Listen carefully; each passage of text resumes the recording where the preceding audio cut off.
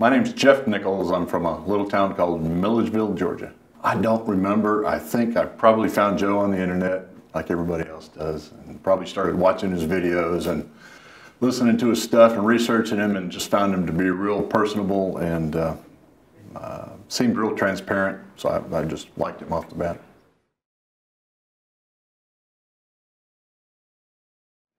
We've bought several properties, bought and sold.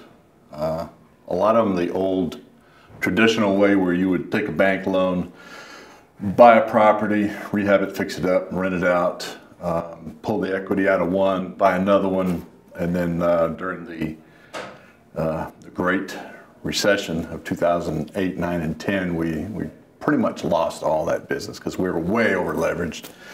And then people were losing their jobs; they couldn't afford the rent anymore. And then the houses were going vacant; they were being vandalized. It was just it was a giant mess.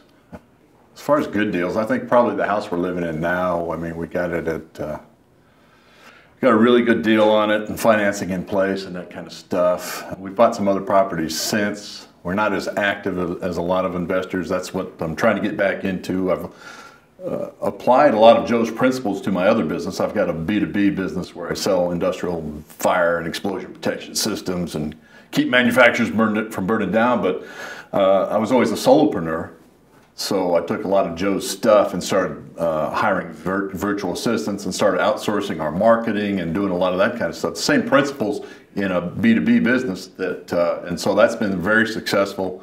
I've learned how to hire people, how not to hire people. Hired an outside sales guy. I'm looking for another one right now. So that's been a big part of it to free up my time. So now I can start focusing on the real estate business. We really want to build a portfolio of income producing assets now.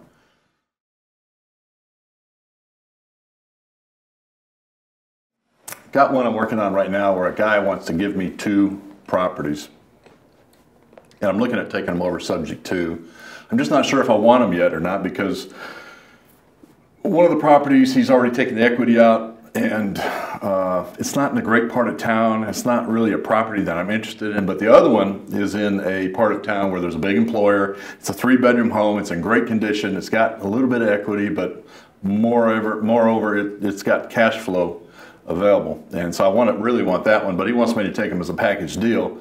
And then the kicker is he wants me to give him some equity on the back end when I sell the second one. I'm like, nah, I just can't do that. So we're working out those details, and maybe I'll get it, maybe I won't, but you know, that kind of stuff's exciting.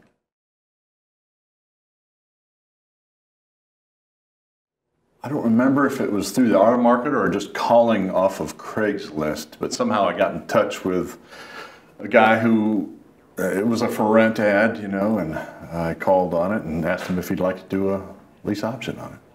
So we just started talking and developed a relationship, and I went to go look at his properties, and I could make them both work. I just don't want to give up any equity to him for all the management headaches I'm going to have to incur. So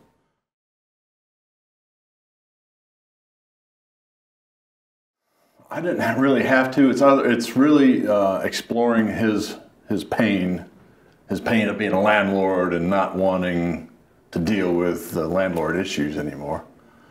He wanted somebody to take those headaches off his plate, and I was perfectly able to do it, but I'm not willing to do it and give him part of the equity.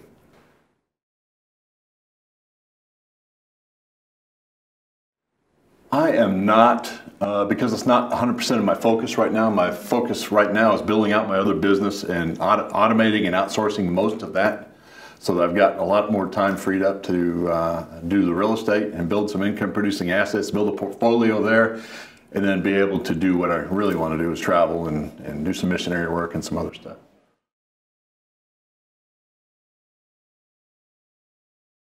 They come pretty fast once you start making the phone calls. You know, within a few days or a week, I had a signed lease option contract. Then I went to go inspect the property, found out this guy was in foreclosure. And then a few weeks later, I had another one under contract, and it was a young couple. They had moved and they had rented the house out, and then they didn't realize it, but the previous tenants had vandalized it and, you know, taken everything out of it and destroyed the house, and they were just crushed. So we're kind of waiting to see if the insurance is going to fix that up, and then we'll go from there.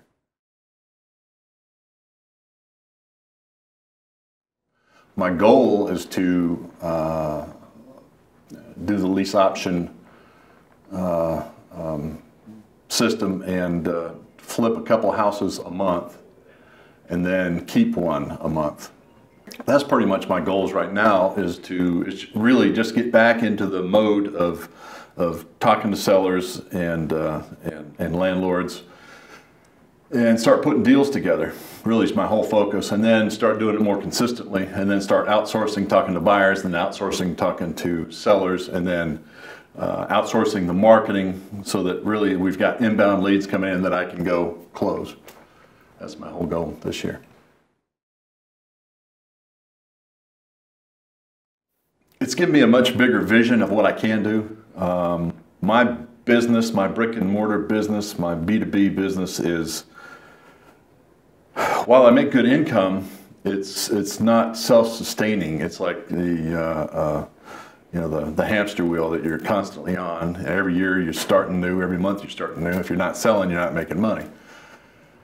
And I've been happy doing that for a number of years, but then I recently took a mission trip to Haiti and really thought that, man, this is what I want to do. How come I'm not retired? How come I'm not doing this? And so I started looking at my business and then taking some of Joe's principles to outsource and automate a lot of it so that I can focus more on building a portfolio, income-producing portfolio that we can basically retire and go do some of this kind of stuff. We have set up some CRM systems, some automated marketing, some automated sales systems so we can follow up with prospective leads, that kind of stuff, and keep them in the loop. And then even for existing customers, I can send them out mailing email newsletter every month and keep them up to date with what's going on, just keep in touch with existing customers kind of thing. And I've also outsourced a lot of those components of the business, the marketing, the writing technical quotes and that kind of stuff, doing the CRM and those kind of, and then I've recently had to hire and fire an outside sales guy, and I'm looking for another one right now. I'm supposed to meet with one next week, but that's really what I'm trying to do, is outsource and automate all, if not, or most, if not all of that business, so I can focus on the real estate and then retire.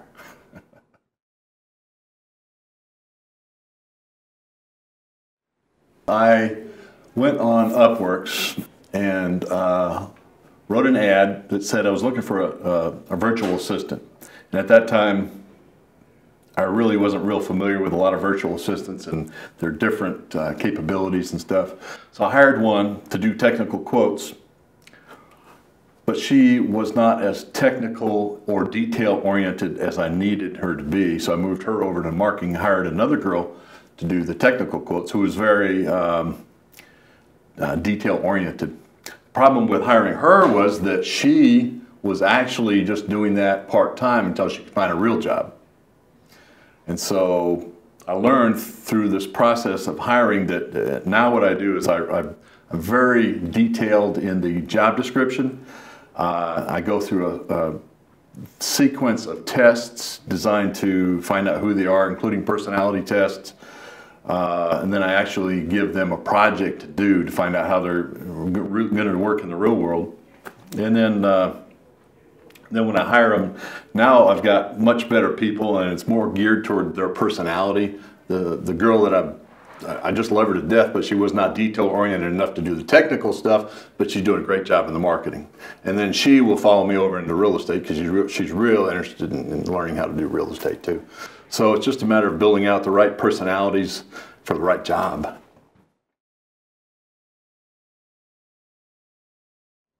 Well, you really got to jump in feet first, and that's what we're doing now. We're jumping back in, focusing on real estate, and I think you really got to have a much bigger vision that's going to keep you motivated to do it. I have a much bigger vision for my life and what it can be, how I can retire now, and this is the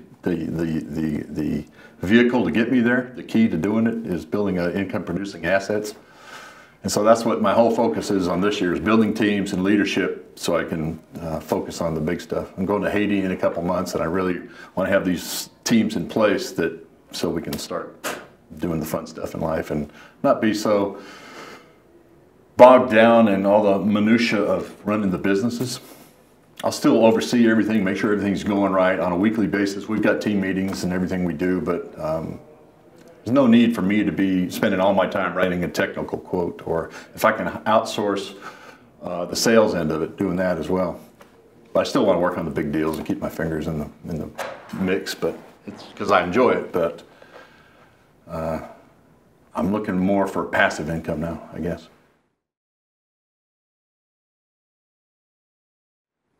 I don't remember when I initially found Joe, but I think it was after the big recession where we just lost all those properties, and it was just a nightmare because, you know, as a guy, our self-esteem is tied into, you know, what we do for a living and, you know, all the stuff that we do. And so it was just a real tough time. But I knew that even though it was one of the worst times of my life, that, you know, I knew there was a silver lining behind all those dark clouds. And it was a tough time, but I knew that better times were coming.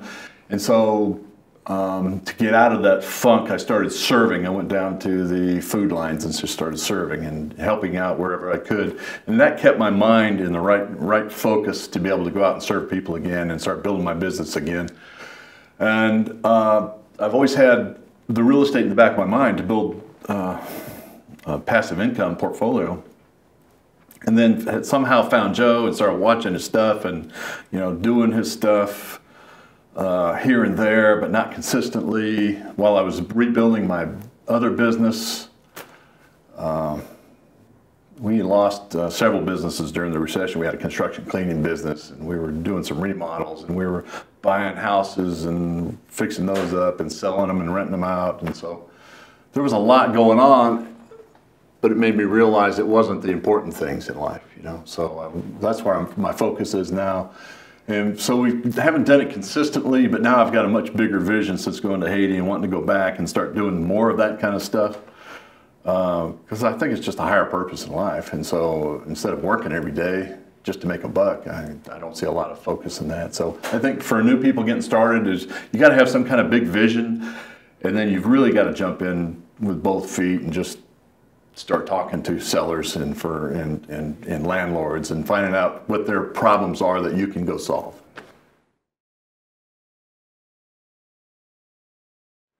What I'm running into, what I call for sale by owners, is real interesting because you get a lot of owners who don't understand how the odds are stacked against them and being able to sell their own home.